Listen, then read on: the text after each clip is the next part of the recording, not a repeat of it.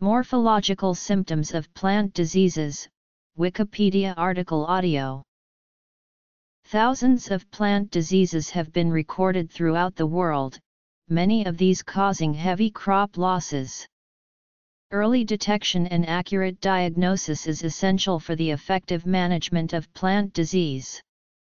Thus, the first step in studying any disease is its timely detection of the diseased plant. Quick initial detection is largely based on the signs and symptoms of disease. Necrosis. Necrosis in storage organs. Necrosis in green tissues. Necrosis in woody tissues. Abnormalities in growth. Hypoplasia and atrophy. Hyperplasia and hypertrophy. Enlargement of leaves and fruits. Enlargement of stems and roots. Metaplastic symptoms. Proleptic symptoms. Color changes. Wilts. Signs are the visible physical presence of either the pathogen itself or the structures formed by the pathogen.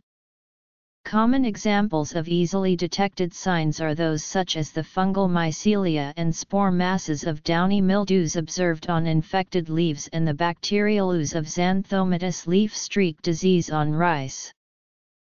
Symptoms are the visible changes that occur in the host plant in response to infection by pathogens. For any disease in a given plant, there is the characteristic expression of symptoms, usually occurring in a sequential series during the course of the disease. This series of symptoms depicting the disease picture is referred to as the disease syndrome. Morphological symptoms may be exhibited by the entire plant or by any organ of the plant. These have been categorized into different groups for ease of study. Primarily, morphological symptoms of plant diseases can be categorized into 6 different types.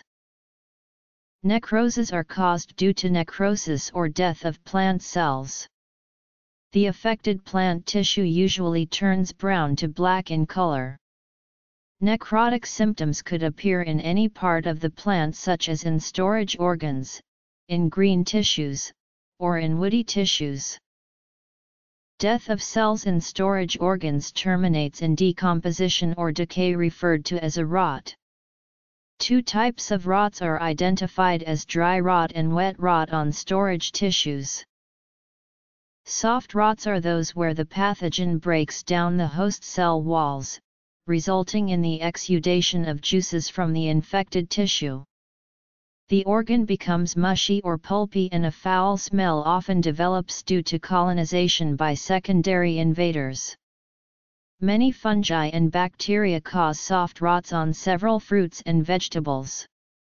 Species of the fungus, Rhizopus, and bacterium Erwinia are 2 such commonly found pathogens causing soft rots.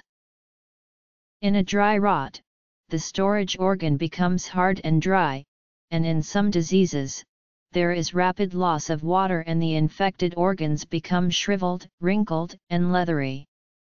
Dry rots showing such symptoms are referred to as mummifications. Necroses on green tissue are termed differently based on the nature of symptoms and the type of green tissue. The term, damping off, refers to the sudden wilting and topping over of seedlings as a result of extensive necrosis of tender tissue of the roots and stem near the soil line, due to the attack of soil-borne pathogens such as fungus, Pythium. This fungus is known to cause damping off in an assortment of seedlings such as that of brinjal, chili, mung beans, tobacco, tomato, and cucurbita. A spot refers to a well-defined area of gray or brown necrotic tissue. Spots are very common on leaves and fruits and are probably the most familiar necrotic symptom. Sometimes the necrotic tissue within a leaf spot may crack and fall off from the surrounding green tissue, leaving an empty space. Such a symptom is known as a shot hole. Minute or very small spots are sometimes referred to as flecks or specks. When dark mycelia of a fungal pathogen appear on the surface of necrotic spot, blotting the leaves, shoots, and stems as large and irregular spots, the symptom is referred to as a blotch. Both streaks and stripes occur in grasses and are elongated areas having dead cells. Streaks occur along the stem and veins, while stripes are in the laminar tissues between veins. Net necrosis is a symptom resulting from an irregular pattern of anastomosis between streaks or stripes. Blights are characterized by the rapid death of entire leaves including the veins or parts of the leaves. Blights also could occur on flowers and stems.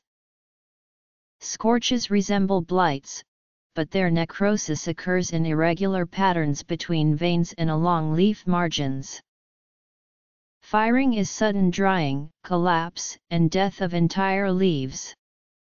Firing occurs in response to the activity of root rot and vascular wilt pathogens. Scald is the term used to describe the blanching of epidermal and adjacent tissues of fruits and occasionally of leaves. The sudden death of unopened buds or inflorescence is referred to as blast.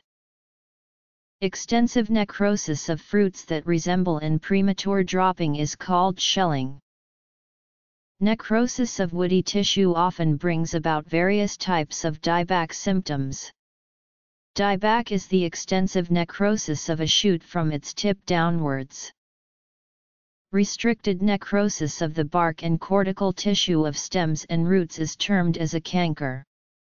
In cankers, necrotic tissue in the sunken lesions is sharply limited, usually by a callus from adjacent healthy tissue. When woody tissues are diseased, they may exude different kinds of substances. When the exudate is gummy, the symptom is called gummosis, while it is resinosis when it is resinous. If the exudate is neither gummy nor resinous, it is described as bleeding. Many disease symptoms are associated with growth changes in diseased plants. These could be caused by either reduced growth due to hypoplasia and atrophy or excessive growth due to hyperplasia and hypertrophy.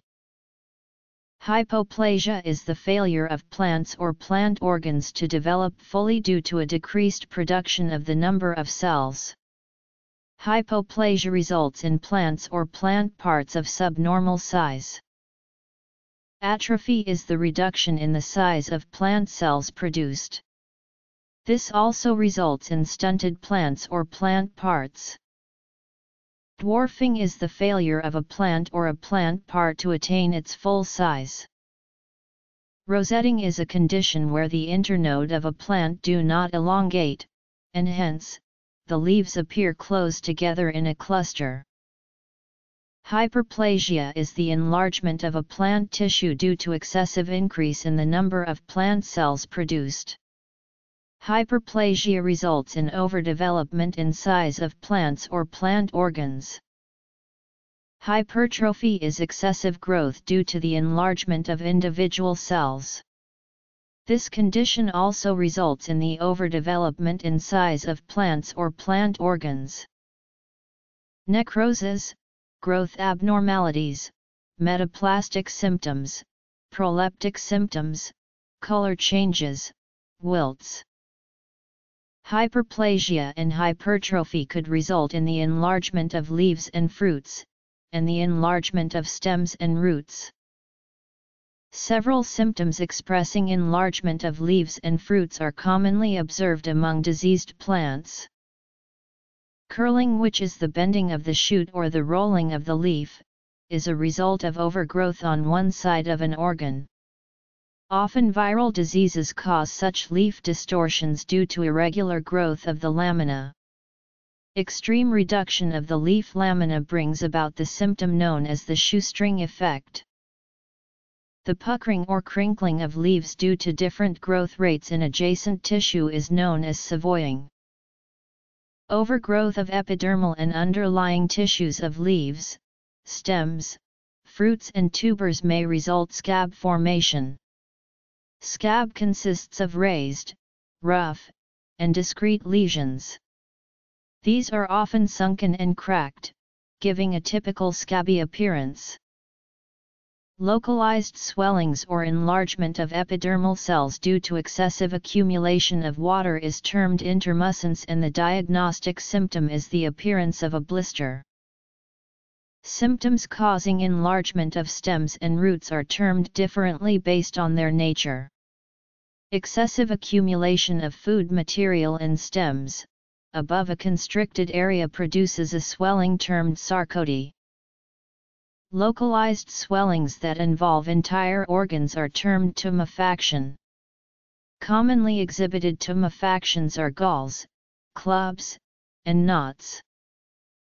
Excessive development of adventitious organs results in fasciculation, that is the clustering of organs around a focal point. Such examples include witch's broom and hairy root. Witch's broom is a broom-like mass proliferation due to the dense clustering of branches of woody plants, while hairy root results due to excessive development of roots. Fasciation is the broadening or flattening of cylindrical organs such as stems. The continued development of any organ after it has reached a stage beyond which it normally does not grow is known as proliferation. The outgrowth of tissue in response to wounding is known as a callus.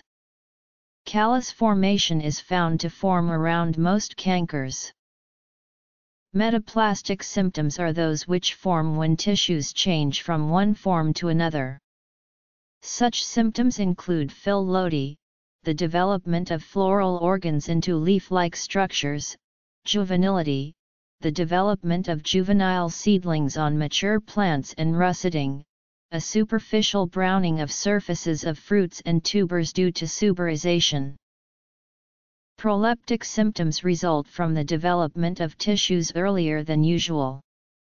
Examples include prolesize, the premature development of a shoot from a bud; proleptic abscission, the premature formation of abscission layers; and restoration, the unexpected development of organs that are normally rudimentary. Changes in the color of plant tissue are a common symptom of plant disease.